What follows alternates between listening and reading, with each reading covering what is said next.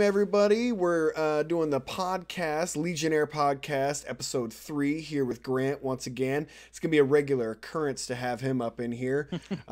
We couldn't get our other special guest, Ryan, aka Shells, in here, but hopefully we can get him in here next week. Hopefully a lot of big stuff happens this week on WandaVision, so we can have something to talk about. But then again, I don't know if he does watch WandaVision or not. He doesn't.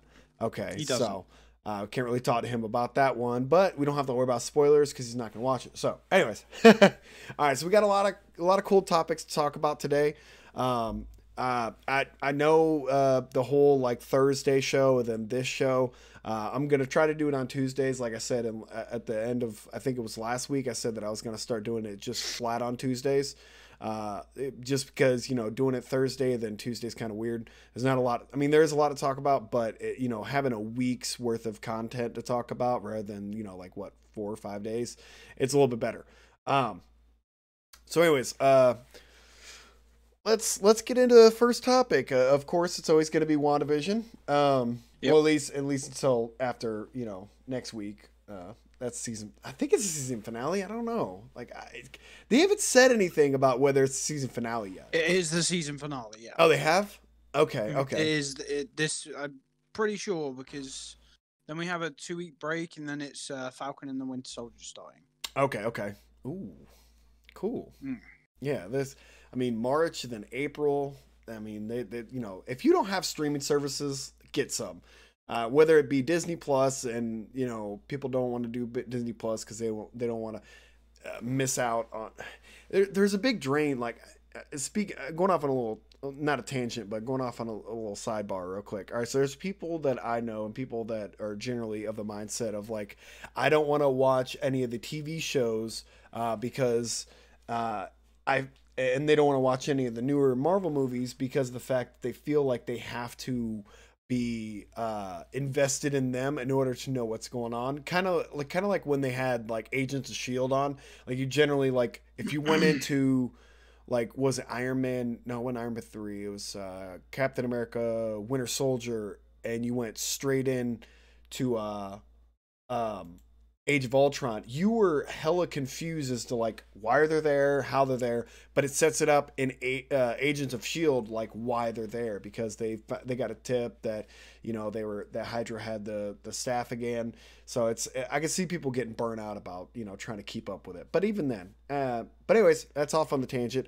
WandaVision episode 7 was actually phenomenal. It was pretty cool. We finally got to see was it Monica Rambeau?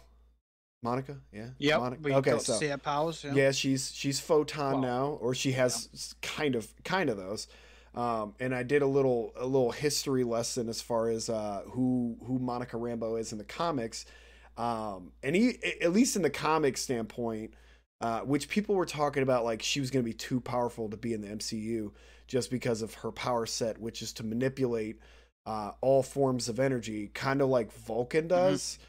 But it's more along lines of she goes out an out of body experience to deal with these, kind of like Nightcrawler does when he goes through his little brimstone dimension to transport himself into other places.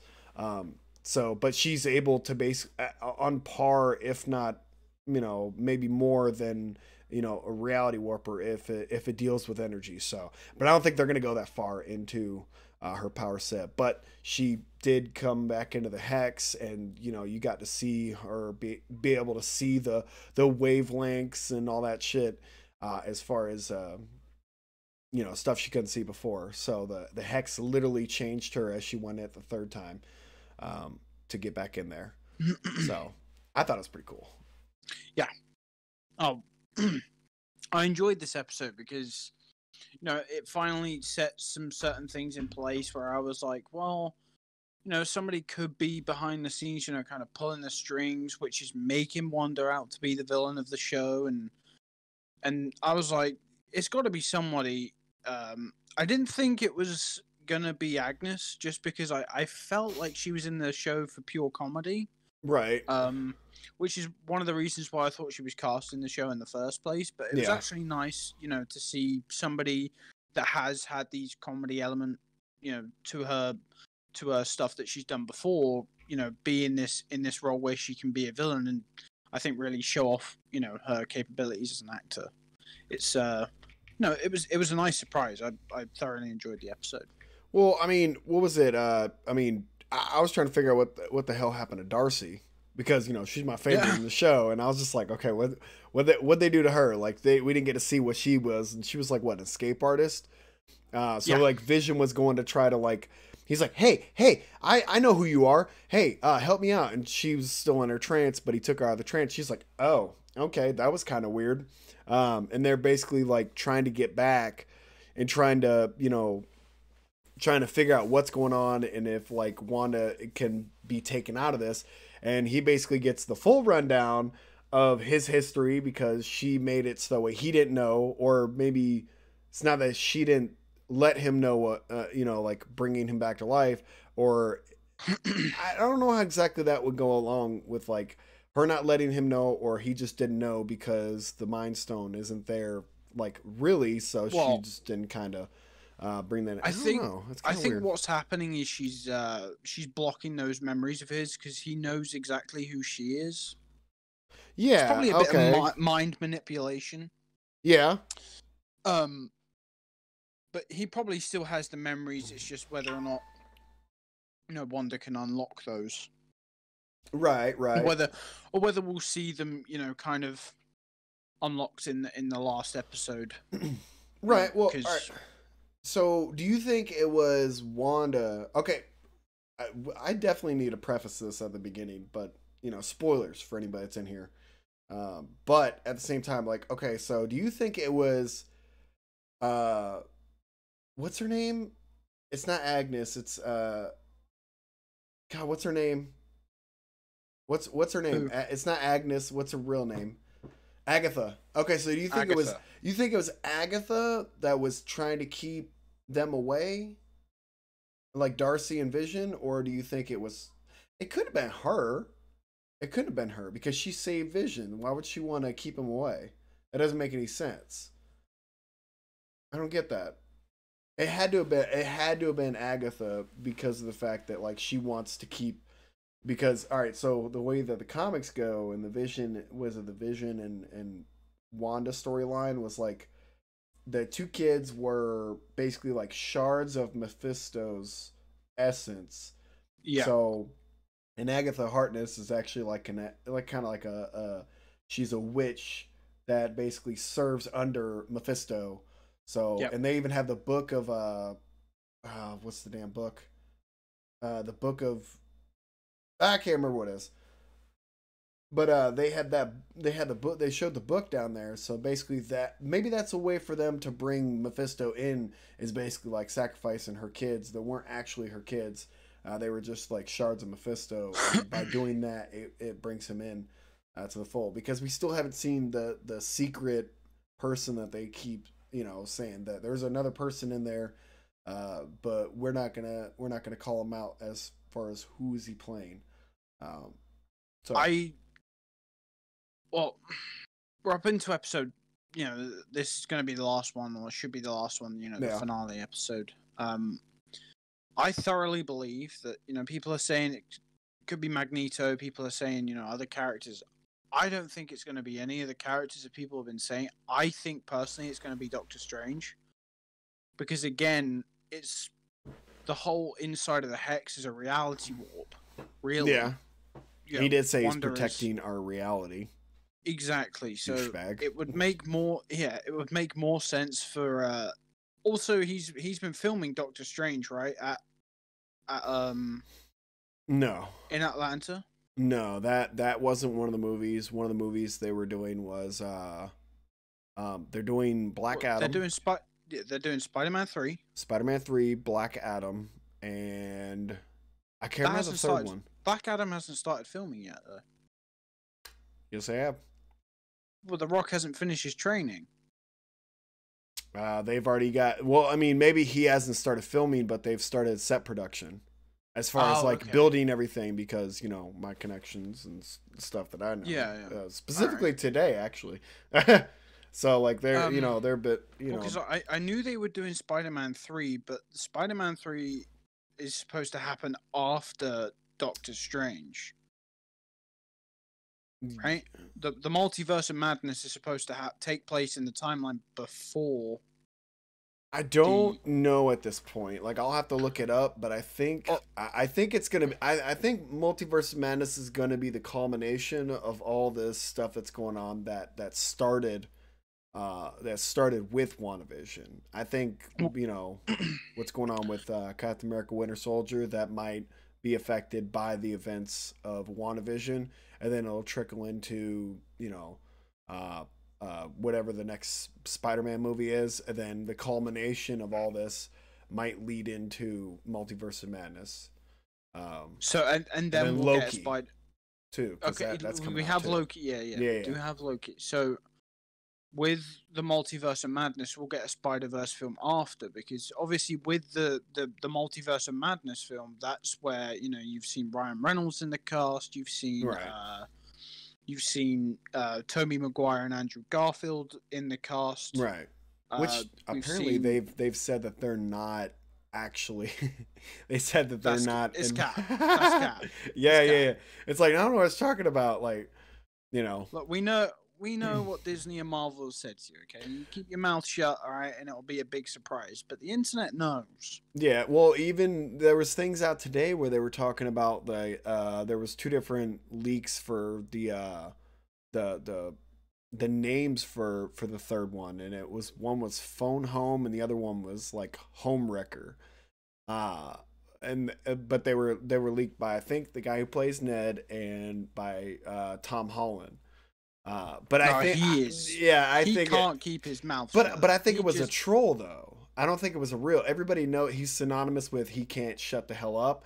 So I think it was a troll, like the studio or whoever was heading over him was like, yeah, everybody knows you can't shut up, so go ahead and put this out. And then Ned, or a guy who plays Ned, you go ahead and put it out too, so that way we can have this like weird little fun guessing game as far as what the name. I don't think it's either one of those. I honestly think it's Homesick. I don't know what it is, but I don't think it's that. I don't. I mean, the code name is Serenity Now, and now I know code names don't really necessarily mean what they say, but well, I know this one isn't being filmed in Europe this time. No, this one's filmed. This one takes place in the States. Yeah, I know that for sure because of my connections at Pinewood in the UK. I know that they're not working on anything. Anything. Well, I don't think they're working on anything Marvel right now. I know they've got Star Wars stuff that they're doing. Yeah. And they've got James Bond stuff that they finished. I think they finished the James, because there was a bunch of pickups that they did after. So you know how the movie was supposed to come out last year? Well, they did a bunch of pickups after that. Wasn't Daniel Craig is playing? He's still playing 00, right? He's still playing. This is his last one. He said it was a Spectre. No, this was the last one. No, this is his last one. This is 100% Daniel Craig's last one. Okay. Because I'm pretty sure they've already got their. We can talk about this in a future podcast of who we want to see as the next James Bond. I have an idea in mind, who I'd like to see as James Bond. They're also recasting Doctor Who as well. She the female that's currently Doctor Who quit. She quit? Okay, I'm not familiar with Doctor Who. I've never really watched it, but I know there's a shit ton of them. I know Michael Sheen, he played. No, did he play? No, he didn't play Doctor Who at one point.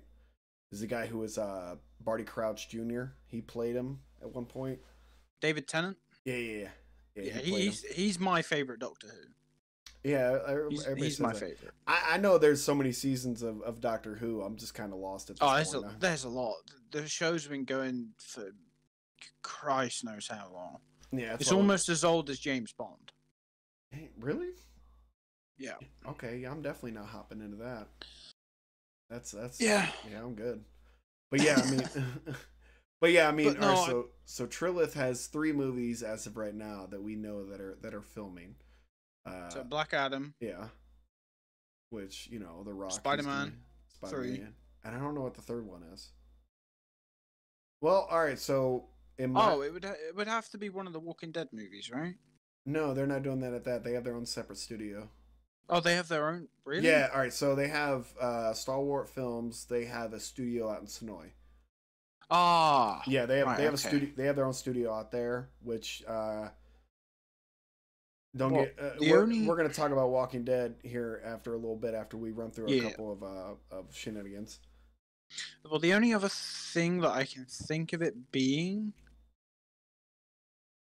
because it's all the like big head studio stuff, right? There's no small time kind of, No, I mean you they probably have a couple of little. I mean they do, but as far as like the big studios, the big actual like buildings, uh, yeah, were they sound stages? Yeah, sure, why yeah.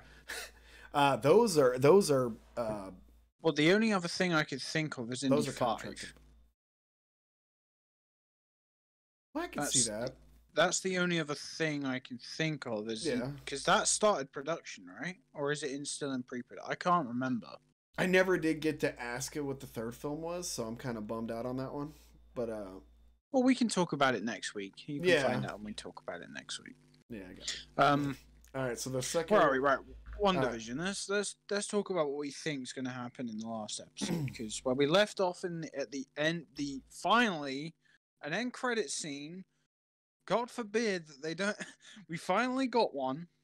What? All right. There is an end credit scene. Yeah, because Maria. In the last episode. Yeah, Maria showed up. Right. Or Maria Monica. showed up, Monica. and then Pietro kind of just showed up out of the blue over her shoulder, and I was wondering where he was because he wasn't in the entire Right. episode, and then he Right. just showed up over her shoulder. What was he eating, by the way? I don't know. Was he eating a Twinkie? He might have been. I don't know what he was eating, but yeah, so he basically showed up. So this is going to be kind of like a. But he showed up as like kind of like a villain, basically, kind of like, oh, you're snooping around. So I don't know. It's weird. Like when you go back and look at it, it's like it's almost like he was told, he was kind of like programmed to do that. But we know he's like a real person because Agatha can't create people. She's only a witch, so she can only she can like manipulate like what that sort of thing. what Wanda did in the Age of Ultron. She can only like manipulate their thoughts and for them to do stuff, but she can't actually create. Wanda, but I think that deals with the fact of like that's probably what she wants, is she wants her powers, because like them talking about the Nexus, like in Marvel Comics, she's kind of like a Nexus for chaos magic and for like the multiverse. So Agatha, she can't create powers, right? No, she deals with magic, so she can't really like create anything. This is one of the things that I was thinking of is he would already have to have those powers, right? So is this the Quicksilver from X-Men? No, I don't know. That's a good question. Well, she could probably make him do like if she has magic, that's probably within her wheelhouse to make somebody, be fast. No, but I don't think she can give powers. So he's probably already a mutant that she like mind manipulated, if you get what I mean. Yeah, or he's a regular person. Yeah, that she turned in like by him passing through it unlocked his X gene.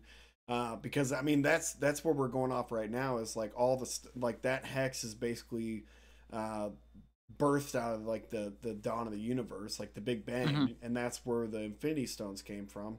So like if she's giving off that kind of aura, and we saw what happened to Monica where she actually turned into Photon where she got her powers. I don't know, maybe some people that's how they unlock their X gene in a sense. Maybe she's gonna push the hex out to the whole world and create mutants. Maybe that's how it's gonna end. I don't know. Maybe dipshit's gonna like fire off a missile and she's basically gonna absorb the whole world. I don't know. I mean, it's interesting to say the least. It is interesting. It is interesting. I think in this next episode, what we're going to see is we're definitely going to see a big character. I'm almost convinced that we're going to see a big character, and it leads me on to this. It was announced this week in a rumor, but as we've seen with these rumors, when it's a casting rumor, it's normally true, right? Because it always comes down from the top. Yeah. When these big leaks come out, it always comes down from the top. So the rumor this week is that Jennifer Lawrence is going to be staying in the Marvel universe, and she's going to be playing Sue Storm.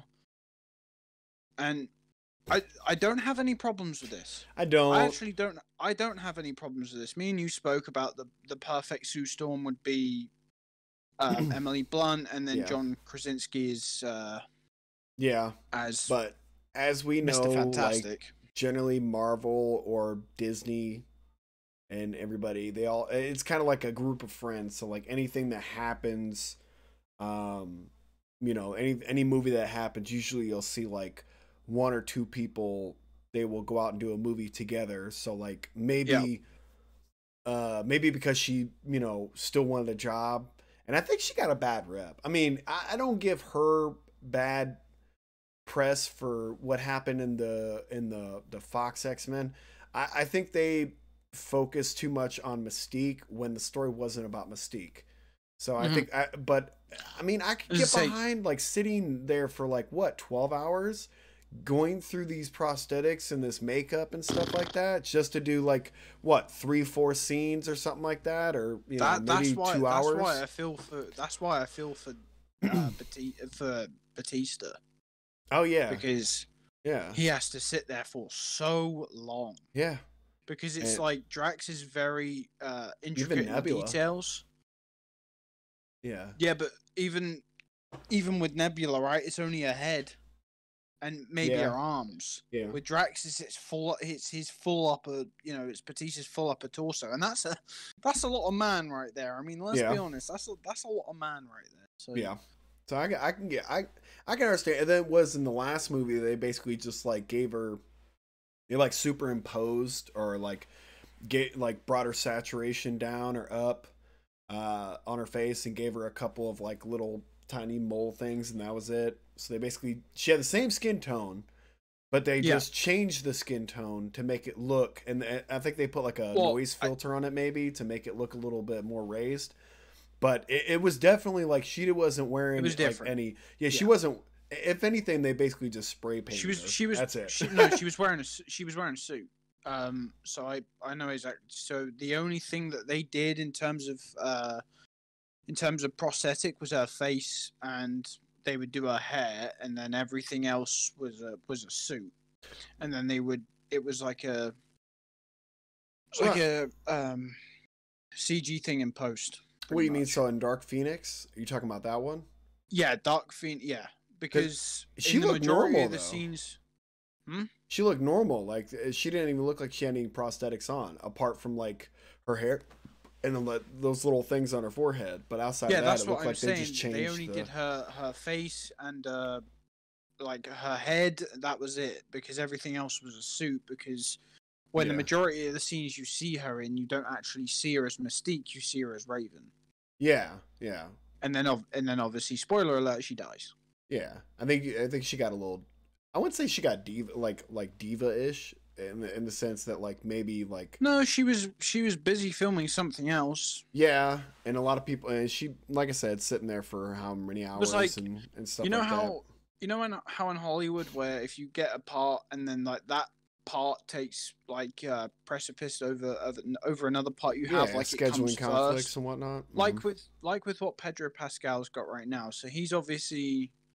He's in the Mandalorian. He is the face of the show. Right.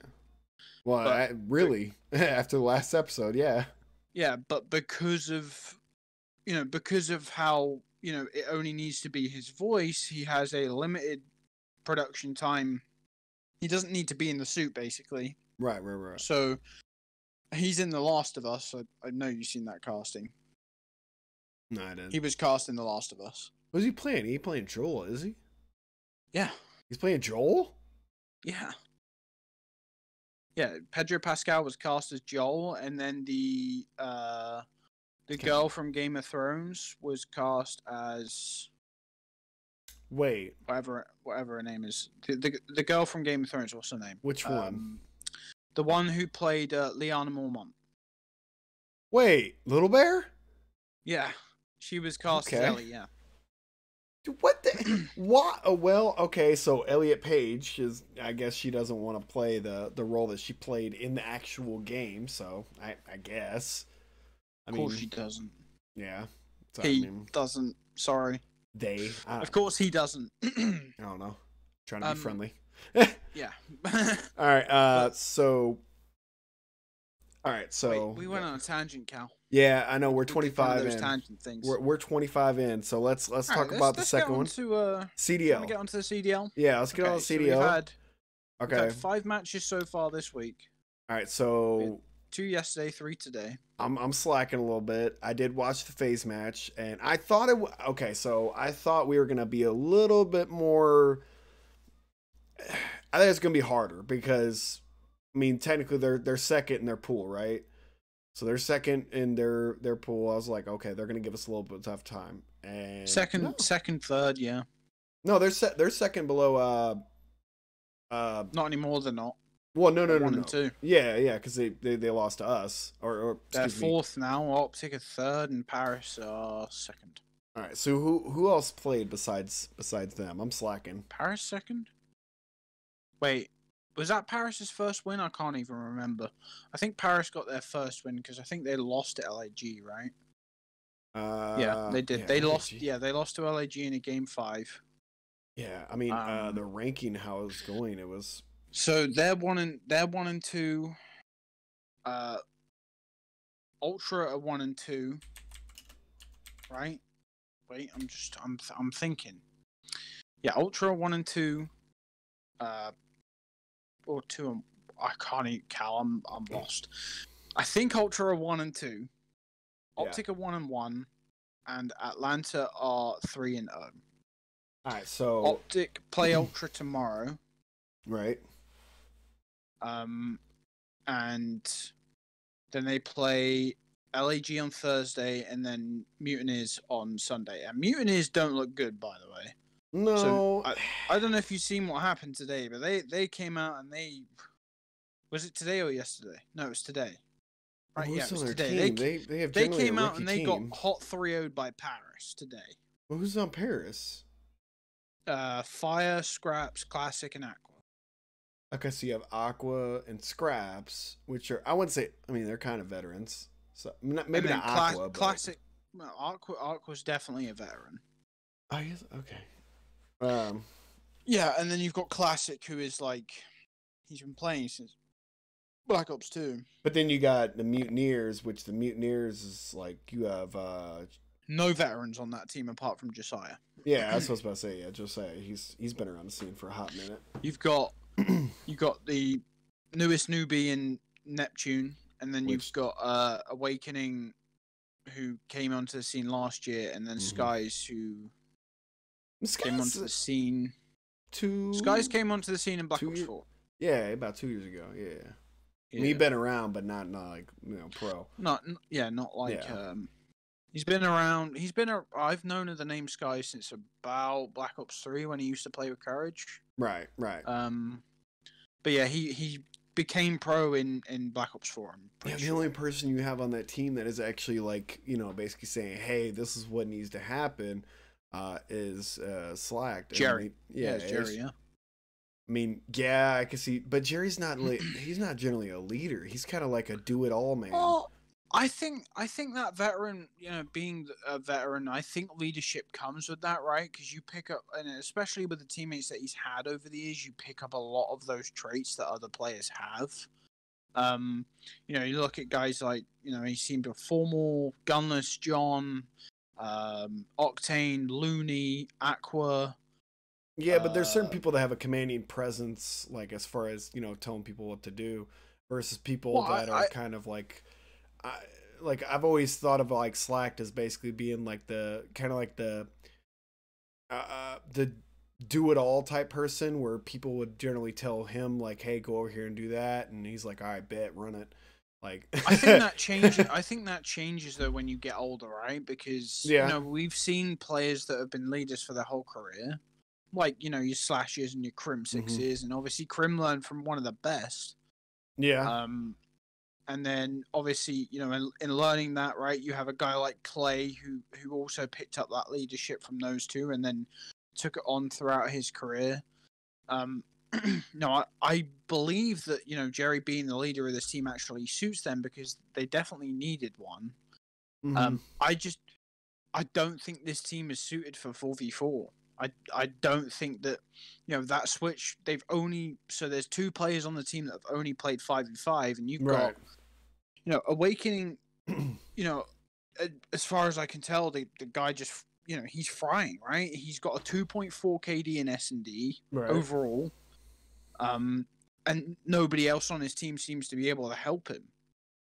Well, Neptune's doing all right. He's trying, but he came over from Halo, right? So he's not going to find that consistency straight away. Yeah, but he's not going to be able to find those consistent performances like game in and game out. Whereas you have a guy, like Skies, for example, last year he was so consistent with the AR, and then for some reason this year he hasn't been as consistent as he was last year, and I don't know what it could be. I mean, maybe he's not playing the game as much as he was last year, but I don't think it will stay the same for this Mutineers team. I think they're going to lose to Optic on Sunday. I'm almost convinced of it. I mean, I could eat my own words and they could, come out firing on all cylinders, but I mean, if they get another veteran on their team, they'd have to either trade or because they can't get rid of somebody.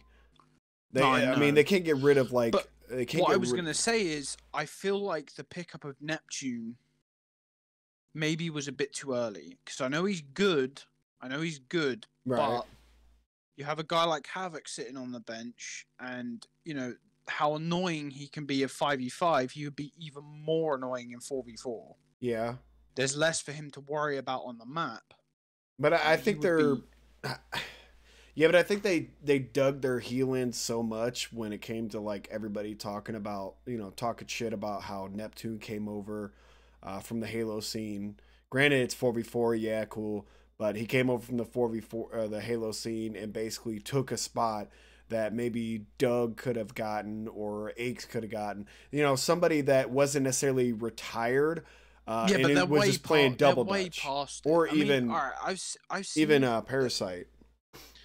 I mean, again in the league today, Haggy showed why he shouldn't be in there. He didn't perform, right? He's had an extra week now of practice, right? And he performed worse in these matches than he did in his last ones.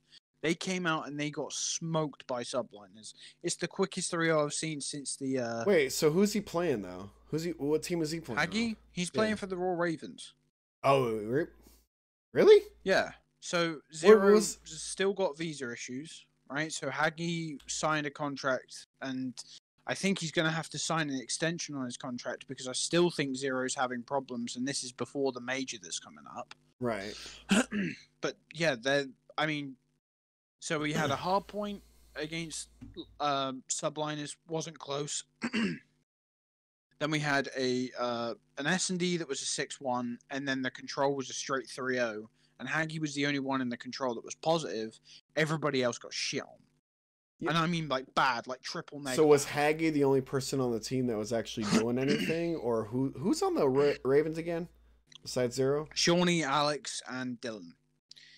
Okay, Dylan's okay. Alex he's all right. This is what was going to bring my point around, is that on the word of a guy who was doing anything to stay in the league, that being Shawnee, and then Adam Assault, who, was baiting his teammate, and he was baiting his teammates at Champs. Oh yeah. You know for sure that he was doing it, right? Just to play for stats. Yeah, because he was trying to. But they were talking about that. They were talking about that last year. They were talking about people just individually trying to do good, even though they knew they weren't going to be able to do shit. They were trying to do good so they could pad their stats for next season. Certain teams knew that it was going back to 4v4. They were playing for stats. Yeah. Right. As a team that finished 4th at Champs, I can tell you that London, the Scraps and fucking Muskin, they weren't playing for stats. Right. They weren't playing for. One of them's not in the league, and he had the best stats on his team. They were doing what they normally do. It was same old, same old. They were playing to win, and they got shit on. They lost to a better team. They lost to the Huntsman, right? Yeah. After they made it through a grueling bracket as well, and they lost to the Huntsman, right? Which I didn't like that bracket system anyways. FaZe Dallas Huntsman were always going to be top 3 because Mutineers, and rest in peace to Pharaoh. You are sorely missed in this community.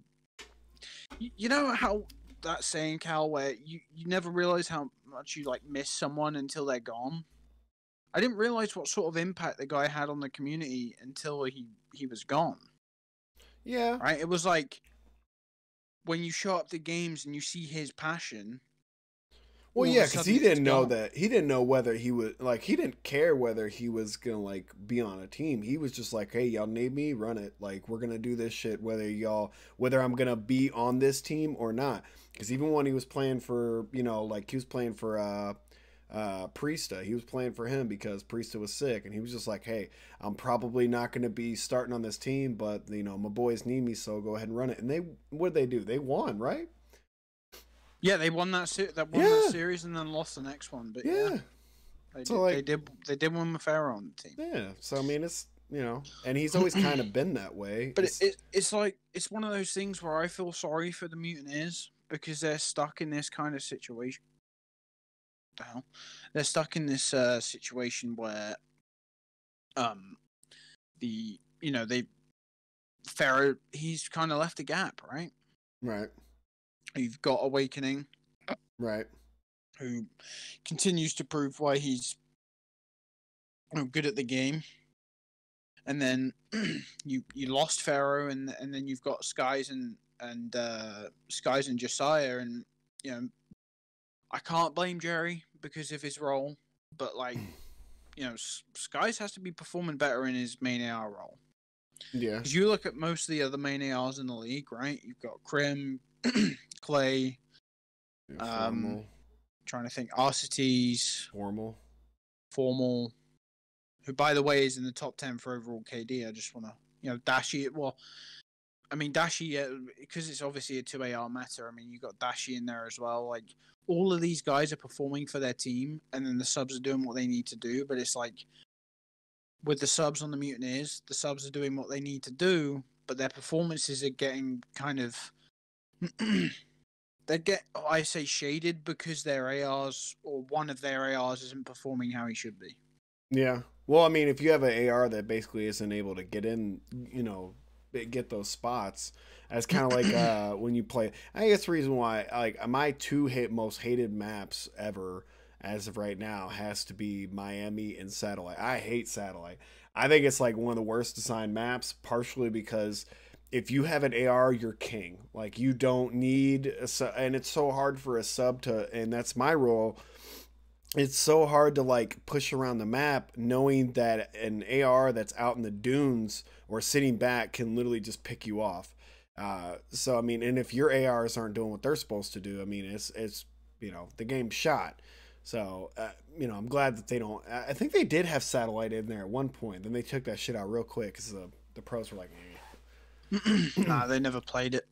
They never played it once. No. Oh, I thought they were talking about whether it was going to be. Nah. So one of the maps that was in at the start of the game was Miami. The pros never played it. The other one was the one with the bushes. Cartel. Cartel, yeah. Yeah. And that was in the pro rotation. But it was cheeky. It's too cheeky. But the pros they didn't scrim it, play it. I think Seattle maybe played it one time. Maybe, but Optic didn't play it once. No, because they already knew what it was. We ain't scrimming that shit. That map is ass. Yeah, right. I don't mind it. It's just not a map you think about when you go into like competitive. It's not one of that because of the bushes and the weird look of the map. Like Call of Duty is generally traditional with the style. So when you come out with a map that has like this big open middle. It's just a little weird, and there's like big ass bushes and I'm pretty sure everybody was in agreement that they needed to like at least cut the bushes down just a little bit. But yeah, as I've played it more, I don't mind it, but it's still a little weird. I think the map rotation we have now is okay. Like we have Raid in there, and I mean, who doesn't like Raid? Let's be honest. I can't wait for them to bring in, and I don't know if they're going to do this at all, but I think they need to bring in Express, which Charlie Intel said Express and Miami were, they had a tier list of the, worst, the little tier list thing, and they were like, oh, the two like absolute filth maps are Miami and Express, and I'm like, who wrote that? Like, who published that? And who oversaw the publishing of that? I don't have any quarrels with Miami because I think it's the best S&D map on the game in terms of like brand new maps we have. And you may be confused as to why I'm saying this, Cal, but I played a lot of Miami S&D. It's really, for me, it's one of the only ones that plays in a sense like a traditional S&D map would play, right? Because you have Moscow. Well, Moscow, I don't mind Moscow either, but you have Checkmate, so open. Yeah. And one of the bomb sites is in the fucking plane, and it's just... Yeah. And the other one, it's like... You can watch both bomb sites. Your only plant spot can be seen from, pretty much anywhere on that side. Like, there's no cover to plant the bomb. Yeah. So I don't like... Garrison is heavily favored towards the defensive side because of where both the bomb sites are placed. Oh, yeah. You have to go through basically everything to get to them. But Miami, if you get purple control, or if you get garage control, you're good for B. And then if you get beach control, or if you have mid control, you're good to plant A. Right. And that's why I like the map, because it doesn't favor one side. It favors, like, okay, you need to get control of a certain point on the map to win rounds. And I think that's one of the things, that kind of has been missed this year in Treyarch's game, because they had so little time. Obviously with the setback of Sledgehammer and then COVID hitting as well, like, I can't even believe that Treyarch got a game out to us in the first place. Well, I mean, it wasn't necessarily their game, though. It was Sledgehammer's game originally. Well, no, this is the thing, right? Like, Sledgehammer never even got this far. No. They had base game. All they had was an idea. They had an idea. They didn't work on it at all, and then they just reported it. No. So what happened was they had an idea, right? And then during Black Ops 4 was when you remember how we were getting like loads of content for Black Ops 4 and then it just stopped. Do you remember? I mean, yeah. I don't really remember. And then basically after that, we were just getting like the basics for the game. Like, that's all we were getting, right? We were getting camos and new stuff in supply drops. Basically, keep feeding them money, and then Blackout. I thought that had something to do with like Blackout getting everything, because Blackout they did the heroes thing and So this is what happened, right? So in Black Ops 4, Sledgehammer messed up. Activision didn't like it, told Treyarch that they were working on the game after the next one, right? So after Modern Warfare, it was going to be another Treyarch title. So obviously, they're going to put all their attention into what's making the most money and being played the most. Mm-hmm. And then the other stuff is going to be like, well, we'll fix stuff here and there. We'll help the pros out. But as far as this game goes, it's not going to change a whole lot from now until the end of the game. Right. So, they're giving us, like, basically stuff to make Activision money for the rest of the game, whilst Treyarch are now working on this brand new idea, which their idea was, okay, you wanted a game based on Vietnam, so what we'll do is we'll do a direct sequel, and we'll base it on the Cold War, a direct sequel to Black Ops 1. Right. And so with that, they start working on the game, right? They have a year and a half to work on the game, COVID-free, and then, bam, COVID hits. And bearing in mind that a studio at this point probably would have already had 2.5 years to work on the game, and they'd be putting the finishing touches on.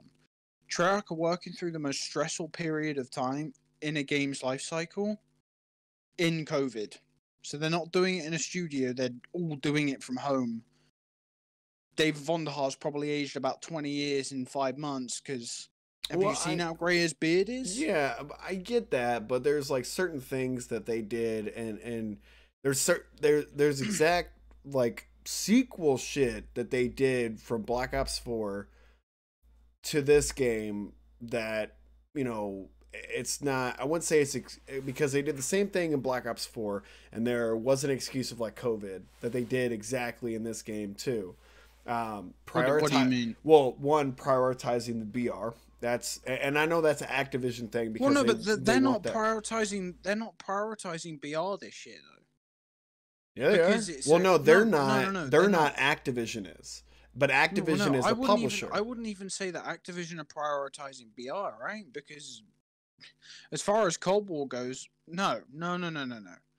Come on, now. I wouldn't even say that they're prioritizing BR, right? So you look at Warzone, right? It's its own separate entity now. It has an entire studio by itself working on Warzone.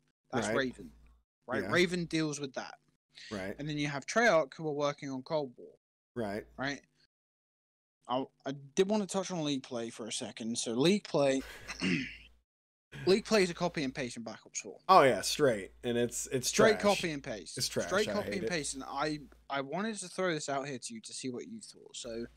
So back in November when Seth sent out all those tweets and he was pissed off that there wasn't a ranked play. Right. And then everybody else started hopping on Treyarch's ass like. And Von Har basically like told him, "Yo, chill." I think he did. He's like, "Yo, chill. We have the right. We have people working on it." What do you think happened? Because I think I know what happened. So I think they started working on something. They panicked. That's exactly what happened. Well, no. Treyarch were always going to give us a League Play, but I think they realized when they started working on it, they were like, "Oh shit! If we start working on this now, it's going to take us 4 months to build it, and then we got to get it in the game." But it doesn't take that long. It really doesn't take that long. I mean, yeah, they can port an algorithm, and they were even talking about it in the Optic podcast where Hex was basically saying like all these. It's not that simple. It's not as simple as importing an algorithm from another game. It's the code. It's code. Like he said, he doesn't understand it, but it's code. So yeah, like all you need to do. At the end of the day, it's all code, right? But right, so. Everybody was telling Treyarch, hey, give us something like World War II, give us more ranks or more stuff to achieve, right? Yeah. We want this to be competitive. You look at every other big esport game, League of Legends, CSGO, they all have a great ranking system, and it's also really hard. With COD, because it's a yearly cycle, right? My thing has always been, keep the same fucking ranking system every single year. Just fucking start the World War II one off like right now, and then keep the same ranking system every year, and then just we'll just have new maps, right? Because that's all you gotta do. Well, no, but I don't. All right, so I get that, but at the same time, you can import the basic algorithm of the ranking system in there. Like a skill-based matchmaking, no matter what you go to, it's going to basically be the same. Like the algorithm of score per minute, and they now have damage in there. So score per minute damage, and then whether you win or lose. Because I believe that's what the Black Ops 4, aka the Wars, the Cold War one goes off of, whether you win or lose and your score per minute. So if you put that algorithm into every single game from here until whatever, it'll be the same. The problem that I have is like literally, I feel like when all that shit came out, they didn't have League Play at all put up because they were focusing on what they went off was the most popular. Well, right, but they were also trying to figure out how they were going to input. Which is cap, by the way. What? Absolutely cap. What? Black Ops 4 is not the most popular iteration of League Play. No. That's fucking cap.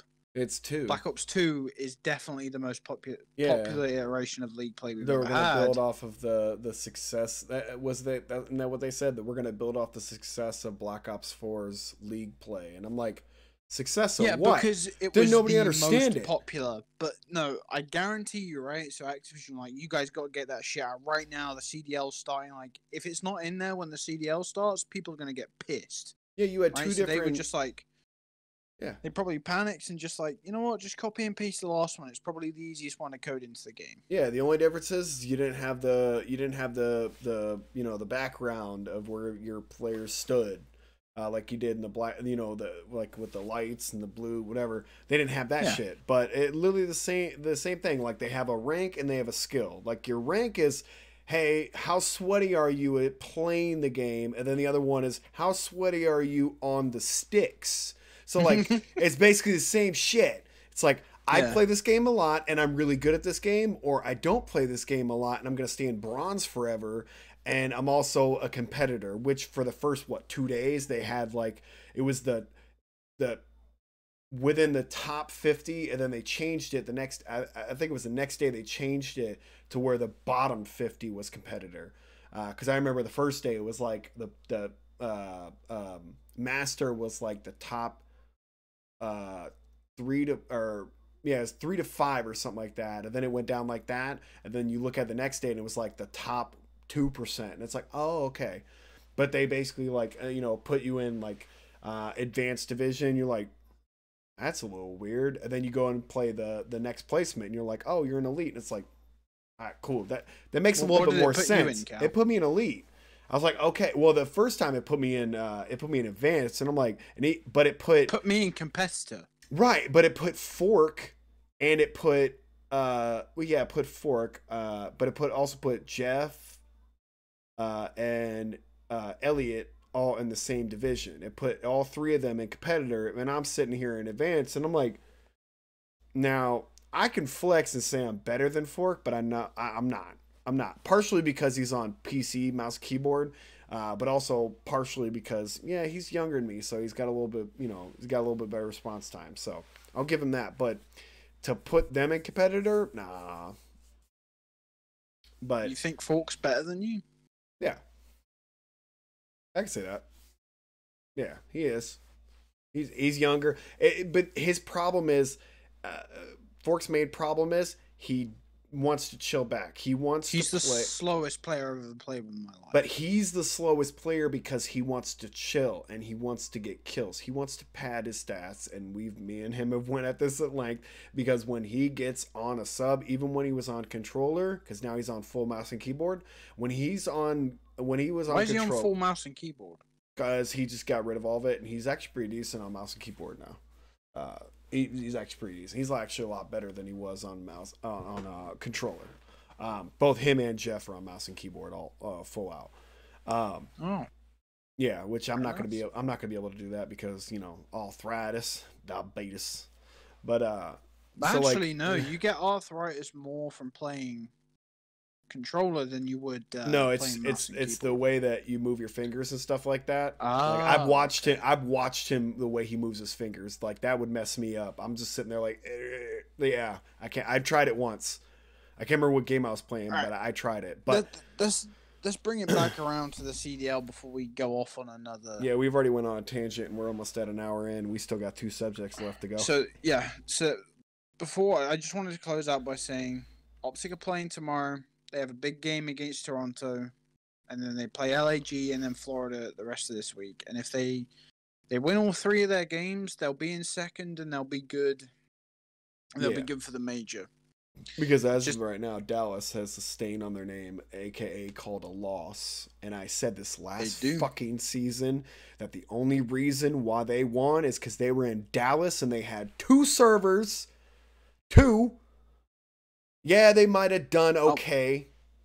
I'm gonna stick by my statement. If they had bubbled for a LAN last year, right? Huntsman would have won.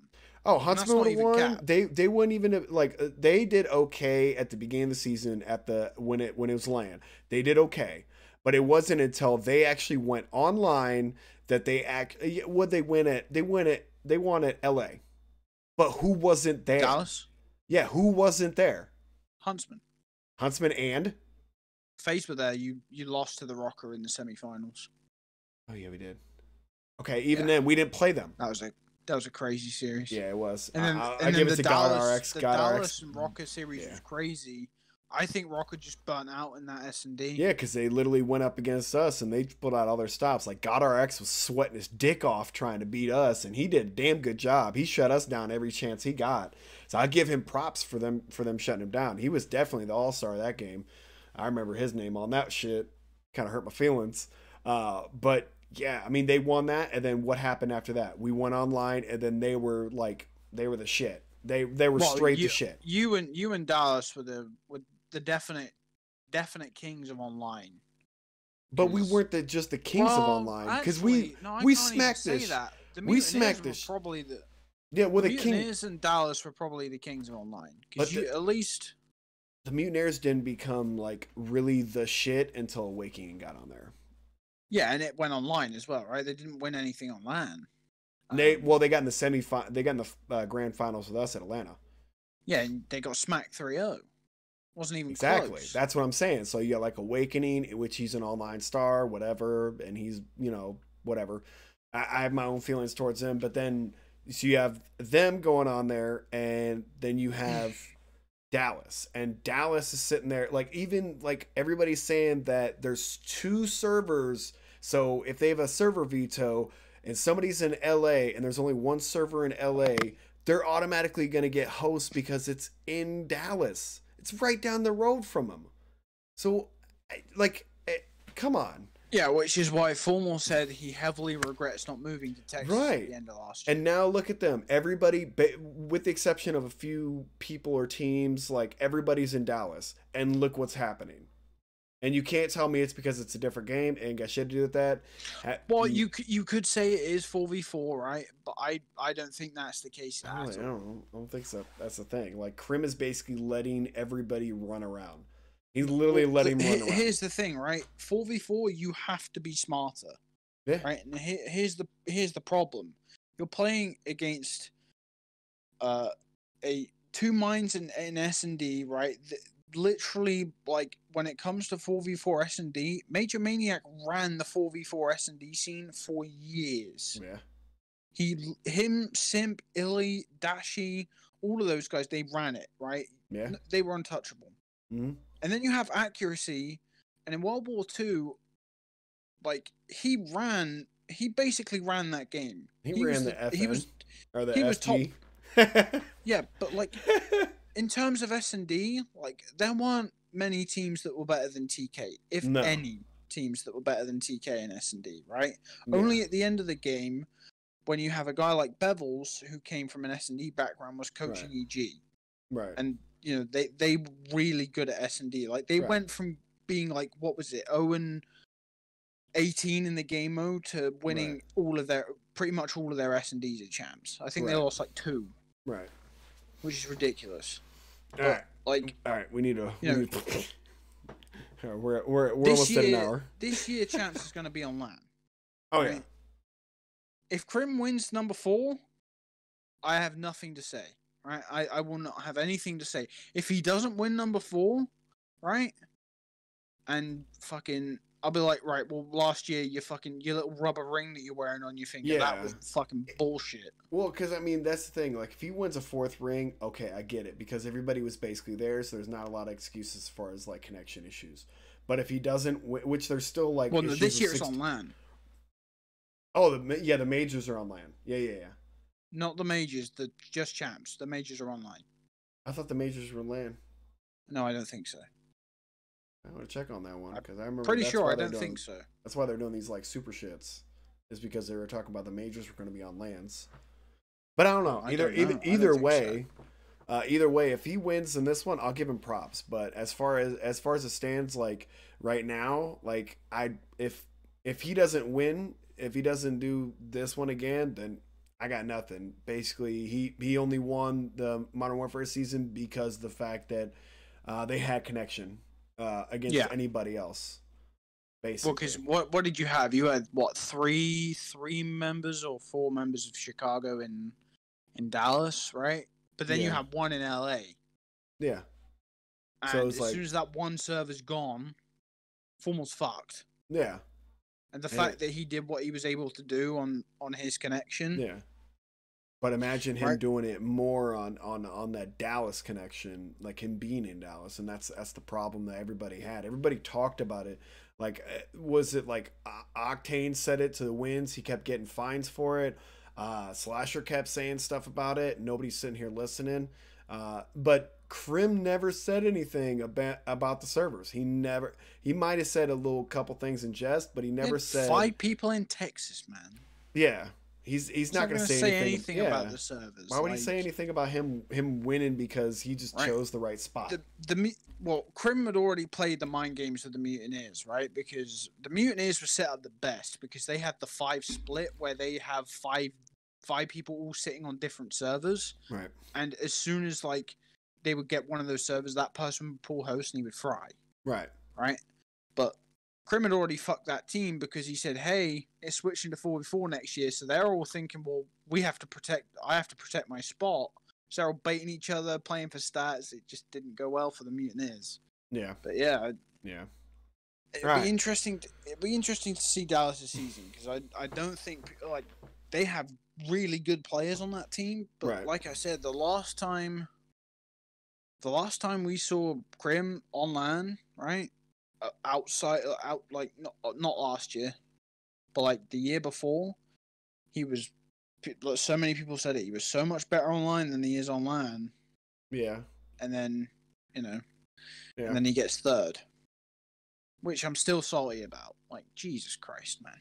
Yeah. How did that happen, Right, let's move on to our next topic. Next topic, we're going to talk about Daisy Ridley as Spider-Woman.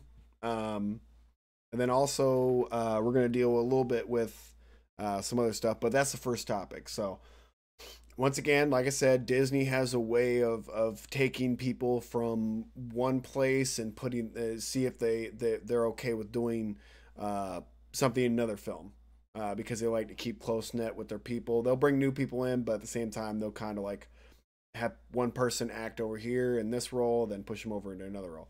Like Johnny Depp, Disney have been using Johnny Depp and stuff for years. Yeah. Do I think it's okay? Yeah, I don't mind it. I don't know how she sounds with an American accent. I don't know how I think she's. I've heard her American accent is fine. Yeah. But again, she's an actress, right? She's a talented actress, so she's gonna learn. You know. Well, it depends on it depends on her coach, ultimately. Because there's certain certain idiosyncrasies that actual like people from the States do that people outside of the States can't really translate. Same reason why like it's very hard to for an American to try to do a British accent. There's some certain the ways other way around. It's always been fine. Like you've heard some American accents have been terrible, right? But normally when like a good British actor does the American one, it's decent. Whereas the other way around, the American doing the English, it's like, oh, that's not right. Yeah, like Lenny James. Yeah. Yeah, Lenny James, who played Morgan. He's well, we've seen it, right? With Tyrion, his British accent wasn't great, but you kind of put up with it because of how good of an actor he is. I think it was old school. I think he was going for like a really, really old school. Go back and watch it, and you'll understand. I do. I mean, I'm pretty sure there's I'm not British, so I don't know, but I feel like he was doing like kind of like an old school British accent, like an old Welsh. Nikolai Coster-Waldau, who is by the way European, had a better British accent than Peter Dinklage did. Yeah, but he might have learned it because he's over there. No, that thick European accent, that's hard to lose, and I thought he did a great job. Yeah. But yeah, I don't mind her being in the role. Well, I would have thought giving somebody else a chance, but she has the chemistry with Tom Holland, right? And also, we know how Disney are. They like their females to have a pretty face. Right, like you don't see a lot of especially in the superhero roles, they have a pretty face. I mean, I don't think Brie Larson's pretty, but that's just me personally. Yeah, but and yeah, that's you personally. Good old right? Plank. So, and other people would disagree. I mean, Plank is, she's Plank, right? I mean, when she, but that's her personality. I think it's her personality's ugly, so that kind of translates. Yeah, I was gonna say I wouldn't say she has an ugly face. I think it just bleeds into her looks. Like, I don't really care. Like, we should stop ripping on Brie Larson because one of these days she might turn out good for us, Cal, and then we'd be eating our own words. Okay. No, maybe she hit the gym and she'll get that curve. You know what I'm saying? Maybe she won't be Plank no more. She hits the gym and she'll have. Yeah, maybe she'll do her own stunts. Maybe one day. Maybe. Well, no, she's done a couple. Bullshit. She did She's in she did Wires. the one on Endgame. She had a butt double. I don't care. But that might have been the studio. But she had a butt double. I don't want to hear it. She says she did her own stunts. Whatever. That's not. All right. So Daisy Ridley as Spider-Woman. I like that if this is the casting choice that they're going to go with, right? Because it's not, it's not something that's come up. But Daisy Ridley has come out and said that she would really like to be in the MCU and she would really like to play Spider-Woman. When this happens with actors, Marvel tends to cast them in the role. Yeah. We've seen it a bunch of times. And I think she suits it, right? I mean, she was in Star Wars with what she had to work with because, people are going to hate on the character of Rey, but I think her as an actor, she did a really good job. Yeah. Because, I thought her and Adam Driver were like two of the best parts of the sequel trilogy. Adam Driver being one of my favorite, characters in all the Star Wars, just because of what he was able to bring as an actor to the role he was playing, and then Daisy Ridley. I think she did good with what she was given. Yeah, yeah, and I you won't see scripts like that from Marvel, not anymore. They're too. Everything's meticulous. Like everything that they put into a script has a purpose for being there. It might be a little cheesy, but there's a reason why. And in today's world, like everybody that's working on Marvel films, they're all fans, right? So that they're all gonna want to create something that's like, it's that family feel as well, right? Right. The reason why everybody, it's going to take me back to Lord of the Rings, but the reason why everybody wanted to try so hard for Lord of the Rings is because of that family kind of, you're all, you all want to do really well for each other. It's not like an individual accolade of like, oh, I want to win an Oscar for this. Like, you're not going to win an Oscar for being a superhero. No offense, but it ain't going to happen. No. I mean, you might have like some People's Choice Awards, but outside of that, yeah, you're not in it for the individual accolades. You're basically in it because you want to be there. Yeah, it's either the score or the set design, animation, VFX, stuff like that. They generally win, but outside of that, like you won't win best performance for RDJ and Endgame. I don't think that. I don't think that would happen. It'd be weird, but cool. There should be a special award for his achievement as Iron Man because he played Tony Stark to a T. I don't care what anybody says. Yeah, but you don't want to give him a Generation Award. If you give him a Generation Award, that's basically like sealing the deal. That's like going on Dancing with the Stars. But not a Generation Award. You know what I mean? Like like how when an actor will play a certain role for such a long period of time, right? An example of that would be Dan Radcliffe in Harry Potter. Yeah, played Harry Potter for 10, 11 years? Something like that. Oh, am I young? And like when you read the books and you watch the films, like he played Harry pretty much to a T. Right. Like you look at him and and everybody says it. You look at him, you look at Elijah Wood, he's Harry Potter and he's Frodo. Mm-hmm. Like you just can't. There's just something, and every time I look at Robert Downey Jr., it's like, that's Tony Stark. Right. But he's been in so many other good things, and it's not because that's what we remember them for, it's because of the performance. Right. It's like Andy Serkis. Every time I see Andy Serkis, I'm like, that's Gollum. And it's not Caesar. Because of that's what I remember him for, it's because of the performance. Yeah. So I think I would probably get that with Rey too, with Daisy Ridley. Yeah. What? So with her character Rey, or you think she still has like some character defining role? Because I could say Rey would be, but I feel like she's still got another. Well, role. She's got a long career ahead of her. Yeah, I feel like that character defining role is still out there. That people like when they say, "Hey, it's Daisy Ridley," and they're like, "Oh, you mean this character?" It's like every time a Star Wars fan looks at her, though, she is Rey, right? Regardless of whether you like the films or not. Yeah. People hated. Remember, people hated the prequels, and I know you remember that time era. I was young, like I remember, like older cousins, and they hated Star Wars. They would cuss George Lucas, and they were like, "What the hell is this sort of thing?" And I was like, I think they were "What more are they mad. talking about?" They were more mad. Like, all right, so when the Phantom Menace came out, I think the biggest talking point that people got mad about was Jar Jar? no, it wasn't even Jar Jar. It literally was midichlorians and Okay. The whole Senate shit.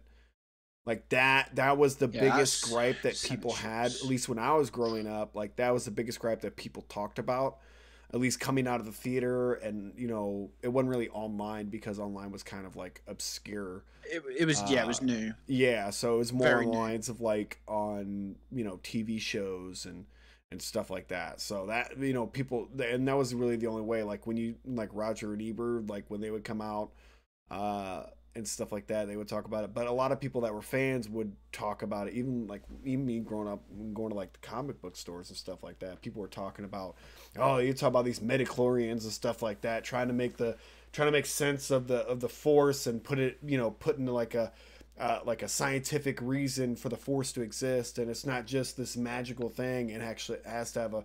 So people got mad about that, and then the fact that they were the whole Senate thing. So people got mad about that. And because, then the second one, it was of course, I think it was now the second one wasn't bad originally. People didn't really give a shit about the second one and how bad it was. I know one of the things that at least talking with Star Wars fans that I know one of the things they were pissed about when the Phantom Menace originally released was the appearance of Yoda. Yeah, he looked a little janky. He did a little. The guy looked like he'd been on a coke bender for 200 years. Like they did regress a little bit in their like I don't know, they were trying to do some weird shit where they were trying to make him look younger. His appearance from 1 to 2 is like completely different, right? Yeah, you talk about the second one, like what he looked like in the second one. Yeah, they did give him shit about that because, so the biggest thing George Lucas changed it, right? Because he hated the way that he made him look in the first one. Because in the first one, they used the robotic, right? Yeah, they used the puppet. George was like, "Oh, that doesn't look good." So then they changed it. They still had Frank Oz on set.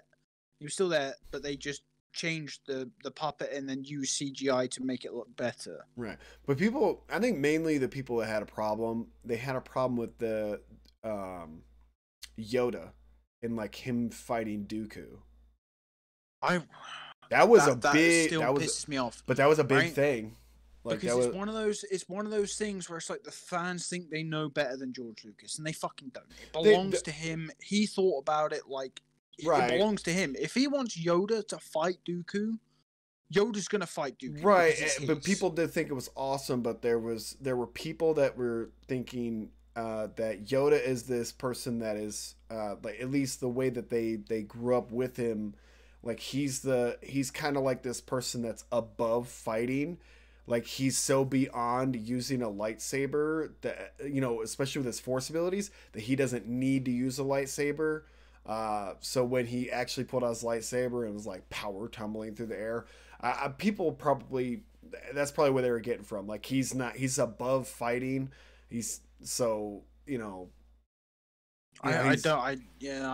know how. I mean, it annoys me, right? Watching Yoda fight is cool as shit. Like I love it. I think it's cool as shit. Right? Little gremlin flying around the air with a lightsaber. I've been chomping at the bit for somebody to turn around and say, "We're making a movie about Yoda," and I'd be like, "Thank God."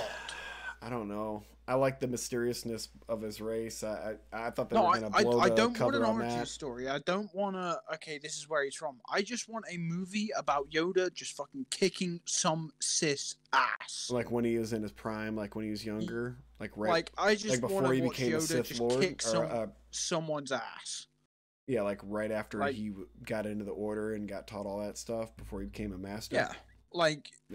That's why I think it'd be cool as well, because there's obviously the rumors of the Darth Vader film, which I would thoroughly enjoy, because obviously apparently the whole Hayden Christensen playing Darth Vader is a prelude to him playing Darth Vader in his own movie, which I would really enjoy.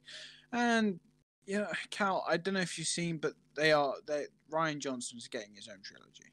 Yeah, we talked about that last week. We spoke about it last week. Mm-hmm. Yeah. Let's go quickly back to Daisy Ridley. Yeah, because I think she'd be good for the role. Final. Is Spider-Woman a blonde or a brunette? She's a brunette. She's a brunette, so yeah. Spider-Gwen is she's the blonde, silver head, and this is what I was gonna say, right? With the casting of Jennifer Lawrence as Sue Storm, I thought that she would have made a good Spider-Gwen, right? It would have had to been a little bit after Peter had left school and gone to college. They had another girl though. Huh? They had another girl that played Gwen Stacy in the first one, Homecoming. Yeah, but she's never mentioned by name. Yeah. Well, they can even have the girl that. All right, never mind. The girl that Ned was with. That's not Gwen Stacy. That was some other girl. No. Yeah, she's a red shirt. No. I think that who is going to be playing Gwen Stacy is Chloe Grace Moretz. I think that's a good casting choice for Spider-Gwen. Yeah, I like it.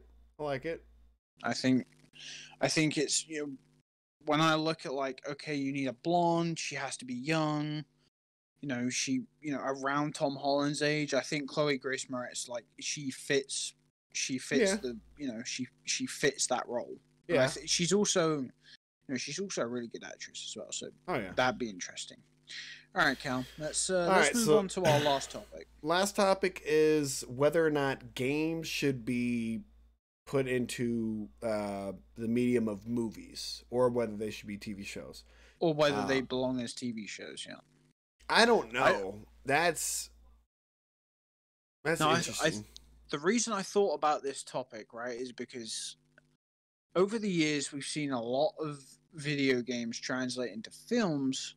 But I've always felt like they've only ever been bad because there's so much for them to do. But cramming it into 2 hours is there's not enough time, And this is why there's this extended series of the Borderlands. I know it's a movie series, but I think it's going to work because it's extended. So they're on about doing 6 films, right, for the Borderlands, because of the vast majority, the vast universe that it's in, which is good. Because I feel like with Borderlands, it would drag too much in the sense of a TV show. It would definitely work, but I feel like, you want big actors to play the big roles, right? Borderlands is a popular game. You don't really, actors aren't going to be wanting to big actors at least aren't going to be wanting to tie themselves down in a TV show that's going to span 8 seasons. And, right. It might turn out to be the next Game of Thrones, but they're not going to want to be there for that long. I think there are specific, I feel like there's specific movie or games that could be translated into a movie that don't have a lot of exposition right out front. It's just intermittent, intermediate throughout the game. They basically exposit certain things. When you think about Destiny, they basically just say, hey, there was this ball called the Traveler, and one day he just stopped doing stuff, and he basically just resurrected people from the dead who carry light, and they have these little things that are called ghosts. Is it a film? Is it a film they're doing for Destiny or a TV show? Because Netflix has that as well. I don't know. They might be doing I think it's TV. I think it's TV. I don't see why they would do a TV show. A movie would suffice because there's like I said, there's not a lot to go exposit what goes on. A movie could basically sum up the first Destiny, at least all the way up to Crota. All the way up to the Taken King. It can literally just, hey, or they could do if they're actually gonna do the story of the Vex, they could basically talk about Vault of Glass and stuff like that, the big baddie on that. I think a list. I think the list was like it was a bunch of TV shows, and it was like Assassin's Creed, Mass Effect. There's a lot of. But see, the Mass Effect I can get behind because Mass Effect has a large like lore behind it. Yeah, there's like Fallout. Yeah. I'm trying to think what else. There's like a bunch of games in there. Final Fantasy. Yeah, like I said, there like Halo doesn't necessarily need to have like that needs to be a movie. Well, they were going to do movies, right? So Peter Jackson and Steven Spielberg were going to do movies together, and then Peter Jackson got caught up doing The Hobbit, so he never did Halo. And then Spielberg did. For some reason, Spielberg was. For some reason, Spielberg. Well, because didn't he do the the movie that we got? Like it was like a TV show that was like small parts of a TV show that was like a movie. You talking about the something of Fallen Unto Dawn or something? Yeah. Was that Spielberg? It might have been. It might have been John Blomkamp or what's his name, Peter Blomkamp or whatever his name is. That might have been him. I'm not sure. I mean, I know they did like that little weird thing. Yeah, because obviously, like now Spielberg is doing a Minecraft film. I mean, that's a movie you could do because you go and talk about the Ender Dragon and stuff like that. I mean, like I said, there's I think certain games can be translated into a movie like Doom. Not saying that Doom movie was good, but I feel like trash. I hate the fact that The Rock's credited in that as well. Right, that movie sucks. I feel like that movie could have been done a shit ton better, and they could have. It's not a lot. It's like Resident Evil. There's not a lot of lore that goes. Gears of War. That doesn't need a. That doesn't need a. No, that's a TV show. That's a TV show. Yeah, I'm pretty sure because it might be a movie though. But I know Netflix is doing it because it's they're on about so. Terry Crews has been casting it, and so has Batista, but I don't know how far it's gone. Coltrane and Marcus Phoenix. Marcus Phoenix is Batista, yeah. Yeah. I mean, I can see that. I'm trying to think. So obviously they did the Assassin's Creed film, right? Yeah. They did the Assassin's Creed film. Didn't really work as a film, right? So now they're doing the whole Ezio story in a TV show, and they think it will work a lot better because with Assassin's Creed, there's a lot of explaining. There's a ton of history. It's a vast, expansive game. So there's a lot of explaining and things that you need to do for the story to work. And I think doing a TV show is better than a movie series. Yeah, but when you think about so there's how many movies out there or how many games got turned into movies, and so you have two main ones that come to mind when you think about games that were turned into movies that basically did this weird shit where they basically some person is transported into another world, and that's where the game world exists. You got Assassin's Creed, then you got Monster Hunter World. Granted, Monster Hunter World was okay, was good visually, and the story was kind of cool. The story, yeah. But it still had the same trope of. But it's it's not describing. It's like one of those. It's like one of those where it doesn't try and cram too much in. It's like an intro into a world, and then it leaves you off at a teaser. But I love the fact that they. When you think about Warcraft, Warcraft. That series got cancelled though, right? No, I was talking about the movie. The rest of them got cancelled, is what I'm saying. Well, right, because there was a lot of stuff that was put into the movie that wasn't actually in the lore. So, when the movie's not that good either. Well, it's because everybody was thinking it was going to be World of Warcraft. It was going to be the World of Warcraft movie, but in all actuality, it's Warcraft. So they're trying to figure out how. The Fel came into play. They didn't talk about so they talk about Gul'dan, but they don't talk about the pit boss, the pit bosses or where the Fel comes from. Sargeras was the creator of the Fel.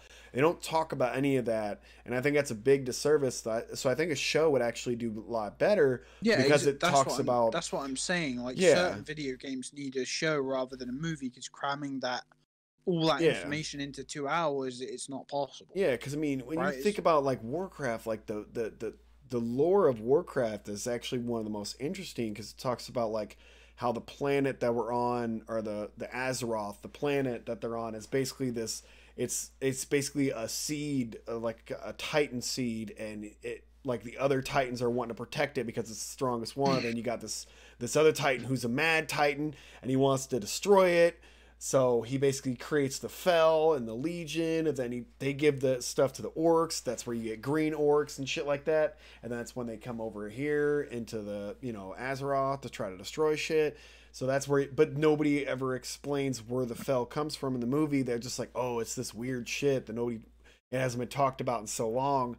And like in the movie, it's hinted that Sargeras is the one that's speaking to Medivh, but it's never stated outright that he's the reason why this shit is happening the way it is.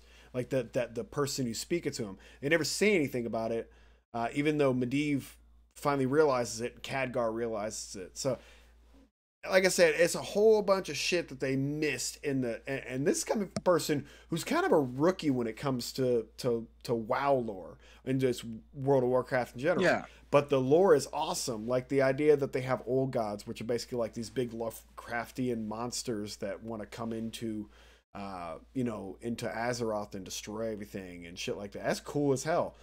But I don't know, like I said, there's certain movies, like I think they could do Mortal Kombat. That could definitely be a movie because for all intents and purposes, the games are movies. The same thing with Gears. Gears is technically a movie. When you play it like a movie. So there's a way that you could do that. You could do Halo. Like, one of the big things that Activision announced, I think it was in 2019, is they're doing a movie series. Tom Hardy was casting that very quickly. But they also want to do an expanded universe with zombies, which is not going to be movies, but they're on about doing a TV show.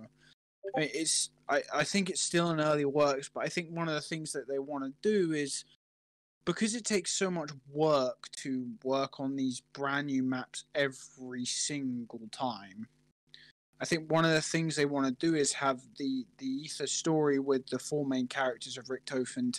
I think they want to expand it and make it into a TV show, because obviously we've seen it. Zombies is obviously something that works. It is, but I don't know. I think with college, it would have to be done differently. It would have to be done something like because obviously the mechanics around the game, like, they're set around the player, whereas when you have somebody, like, somebody would have to be like almost plucking the strings of the zombies there would have to be like reasons behind it. Yeah. I think they were getting there in Call of Duty Zombies, but like I like the concept of using Call of Duty Zombies and the characters as like a stepping stone to start a TV show. I think that because there's lore behind it as well. Yeah, I just have a problem with them doing another zombie show. Granted, yeah, it's probably a lot. It is a lot different than Walking Dead, but I think people are fatigued from The Walking Dead, not just because of the shit that they did, or the shitty mistakes that they made in the script and the decisions that they made to get rid of specific people, but I think people are just naturally. They're naturally like they're kind of done with zombies. Like everybody's kind of went through that phase where they watch the shows and they're just done with it. So I think a movie would definitely benefit a lot better than a TV show when it comes to that. But anyways, the thing is, there's too much to fit in there, right? So this is my point as I'm making is like certain games can be movies. It's like they're doing the Uncharted series. They work as movies because they're like Tomb Raider. Yeah, like Nathan. Right. Fillion. So, yeah. Whereas, like, you take a game with an expanded universe, for example, like World of Warcraft, it doesn't work in movies because of how expansive the world is. That's why one of the things that I love about Steven Spielberg is like. He always said that if he was going to have a real crack at the Ready Player, like, because with Ready Player One, he was just doing like a straight story, right? Whereas if he was allowed to delve into the world a bit more, he would be able to do a lot more stuff, but he would do it inside a TV show because he loves the world that was created inside of the Oasis. Right. I think it's interesting. Because there's obviously a direct sequel that came out with the book. Yeah, and they then, came out. Yeah, and then they're gonna be coming out with the movie. Spielberg did say that he would love to do a TV show on it one day, just because he loves the whole world of the Oasis, and I think it would be super interesting as well. Yeah. All right, so the last little bit is just talking about random last minute things. So first one, Walking Dead comes back next Sunday.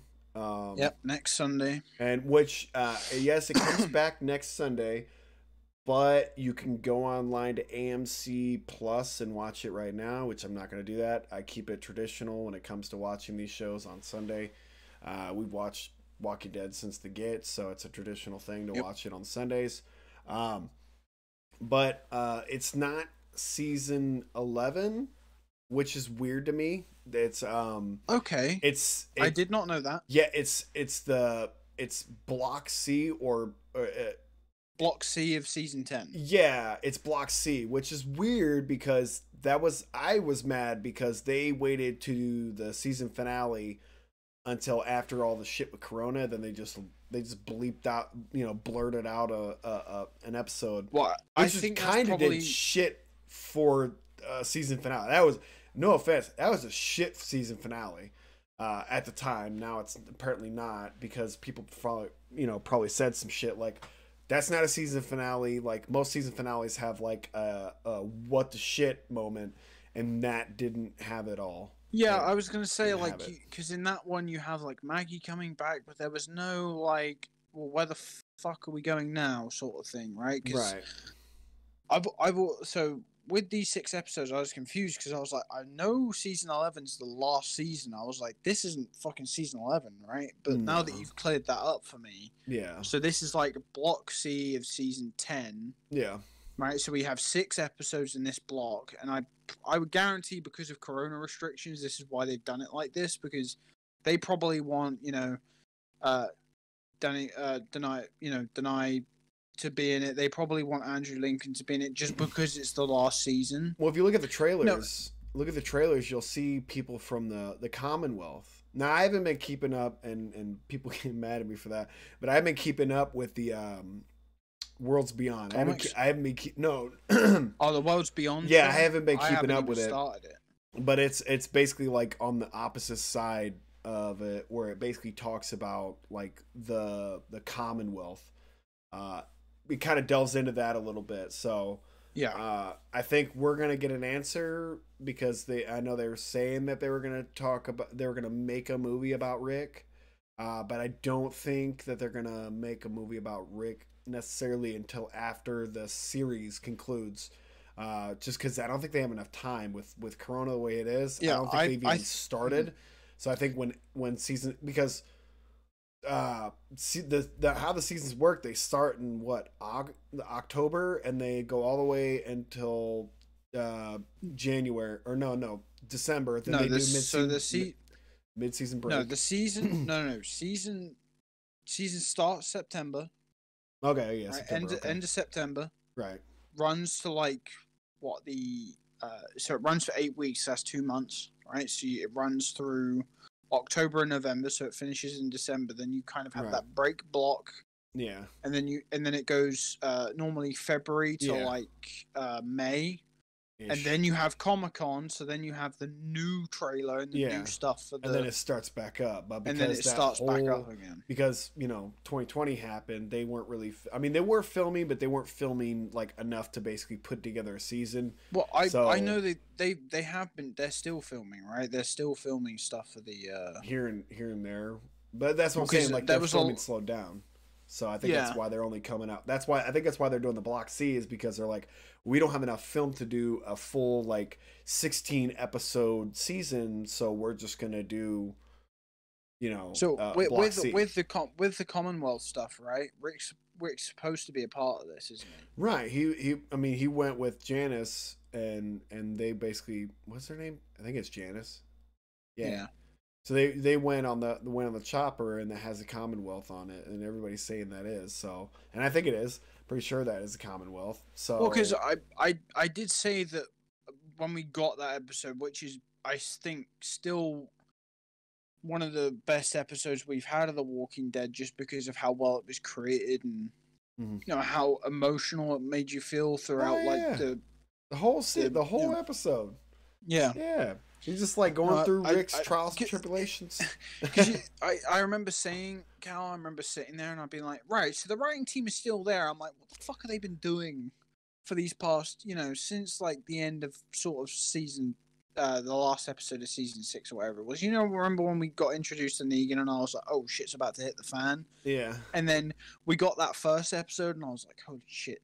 Well, that was before Angela Kang took over, though. Angela Kang took over, and that's like the Rick dying season. That was Angela Kang. That wasn't Scott Gimple at all. He basically took a back seat because of the fan outrage of him killing off Coral. Like he took a back seat for that shit, and Angela Kang took the front. No, but I thought the reason they killed off Carl was because Chandler Riggs was like, had to go through, lots of school stuff. No, no, not at all. He was going to a school I can't say because I know people that know him, so I can't divulge where he goes to school. But yeah, he was going to go to UGA. Yeah. And he was buying a house and everything. He was buying a house, I think right down the street from Norman Reedus, or right around this general area, or maybe up there in Athens, because that's where UGA is. So he was going to buy a house. He literally asked Scott and Gimple, yo, am I good? So they did the contract. It was a 1+1. So basically, the 1+1 is like he gets the 1 year, and then the next year is one of those like optional years. And he didn't think anything about this, and even his dad goes on record and says something about it after the fact of him getting offed, where he looked at the schedule, he looked at the script, and halfway through the season he gets offed. So he did get that 1+1, but it wasn't full. And he basically went on him and his dad kind of like went on a tirade and was like, yo, what the shit? Like you told me I was good to buy a house. I bought a house, I was going to go to school down here at UGA. And now I'm basically having to find a new job. Not to mention the fact that Carl in the comics is the only one that survives, among everybody else. Like Carol doesn't survive. She like offs herself because she can't get with Tyrese. Yeah. So like she's gone, but in the show she's there, and I get it. But so like Scott Gimple basically his whole thing was he was getting too old for his role of being at a specific age in the comics versus the TV show. But what pissed me off the most was at the very end of the season, after like Negan finally gets caught, captured, put in prison, they do a time jump of like what 5 was it 5 years? I don't even know how long it was. Judith went from being like 6 to fucking 25. They did it was a 3-year jump. They did a 3-year jump. That would have made him right in line with his actual age versus the character's age. Literally. But that was Angela Kang did the time jump. She's the one that did the time jump. So it wasn't that it was implausible to do this weird time jump. They could have done it. But I think they did a 1-year time jump, and then it. No, okay, so it's 3 and then 5 years. It was 3, then it was 5.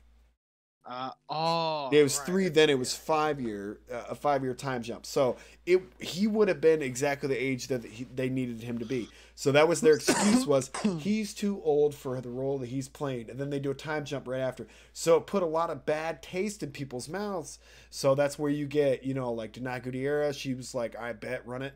And then you have Rick was like, I bet, I'm out. Like everybody knew what was happening, but nobody can say anything about it. So, it was just, that's how it was. Now, Lauren Cohan, she left, I think a little bit because of that, but mostly because she didn't get top billing. Because she was, she was getting her billing was a little bit lower than other people like Norman Reedus and Melissa McBride. So she basically asked for a raise and they didn't give it to her. So she was like, I bet, Brendan, I'm gonna go over here to Whiskey Cavalier. They're offering me more money. But she left her contract was left open ended, so that way she could come back. So okay. All right, but it anyways, starts to make a little bit more sense. So with the whole it's with the whole kind of, the show has pissed me off for a long time. Yeah, because I liked Negan.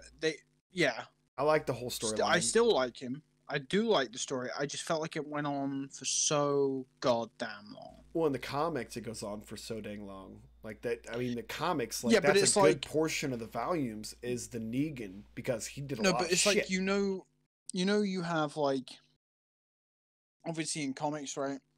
Mm-hmm. There's a lot you can show, because yeah. There's more time to do all that shit, right? But we had pretty much 3 seasons of,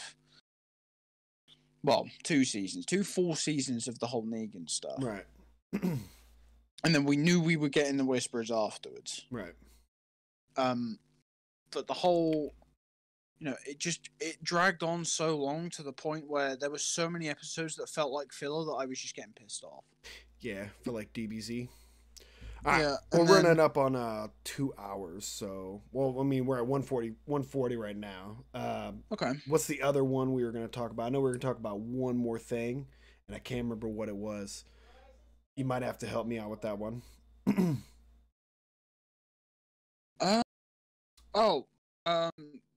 We were going to talk about House of the Dragon.